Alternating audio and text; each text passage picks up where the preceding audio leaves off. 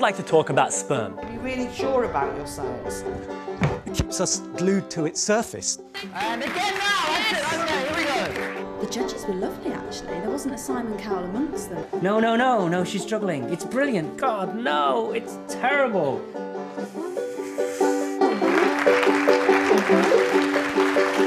If you ever go to London. But how do they know where the bloody egg is? Now suppose you and your car were transported to just outside a black hole.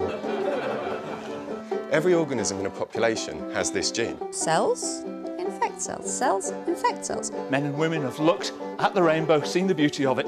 And I've actually found out that people can, do find what I know interesting. And sea urchins have it so good, they don't even need to be touching each other to have sex. So sea urchins can blow their load in the ocean and watch the football with their mates. Now, That is the joy of science. Yeah, thank you. I love you too. As soon as I try and move that craft forward through the air... Where do you see yourself communicating most? And what is it that you do? I do feel for them because, it's not an easy thing to do.